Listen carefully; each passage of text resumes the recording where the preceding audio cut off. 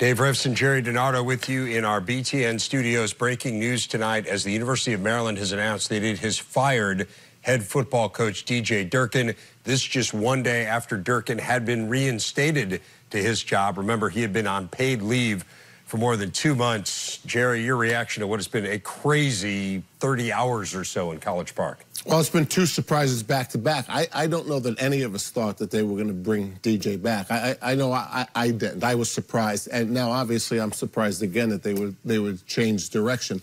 I think it has a lot to do with communication, what's going on campus. I'm not sure that you can have a strength coach, because I think a lot of this is about Jordan McNair's death, obviously, as it should be.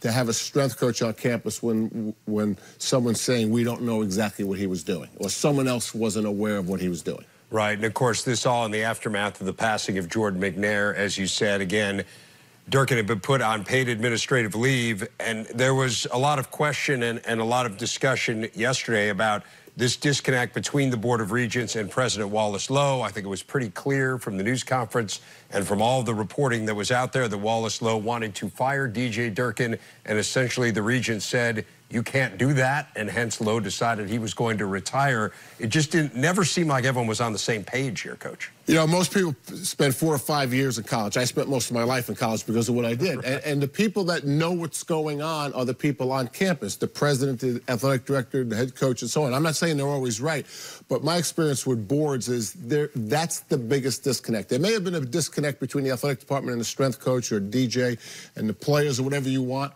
But the biggest, most critical disconnect is the board to the campus. And if the board's going to make decisions, they really don't have enough.